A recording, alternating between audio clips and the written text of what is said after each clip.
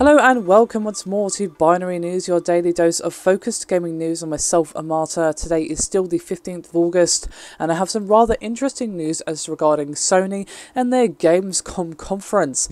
And apparently, according to comments from the SCE worldwide boss Shuhei Yoshida, they had so many games to announce that it had to hold back some from the Gamescom conference. And he said in an interview with Famitsu, and then helpfully translated via Gematsu, he said, quote, "This time the theme was to introduce first-party games as well as a number of third-party games. But to be honest, in selecting the games we wanted to introduce, we realised it wasn't possible to fit everything into the frame of the conference. So unfortunately, there were some games we couldn't introduce this time.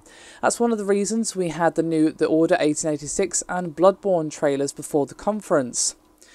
And basically this means that more PS4 slash Sony revelations will be coming our way quite soon, and that basically the Tokyo Game Show is going to be basically very PS4 focused, or at least will feature some PS4 games, and Shuhei said it's going to be a, quote, "very important point of their TGS plans." And he continued by saying, quote, "On the subject of the PlayStation 4 in the Japanese marketplace, more content is necessary in order for it to gain ground.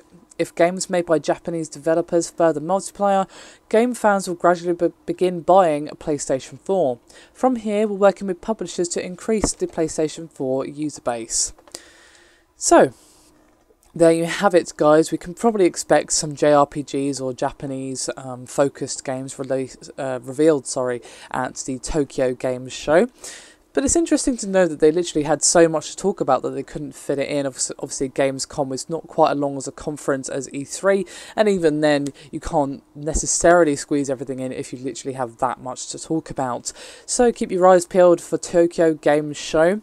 Undoubtedly there'll be some really nice reveals there. Hopefully we'll see some more JRPGs that isn't Final Fantasy or Kingdom Hearts 3. Not that I don't love those games, because I do, but it would be nice to see some new contenders to the JRPG market. And of course that's really what's going to get the Japanese gamers interested. So, what do you think they're going to reveal at TGS? I'd love to hear your thoughts, but that's me done for this video. Thank you very much for watching, and I'll see you next time.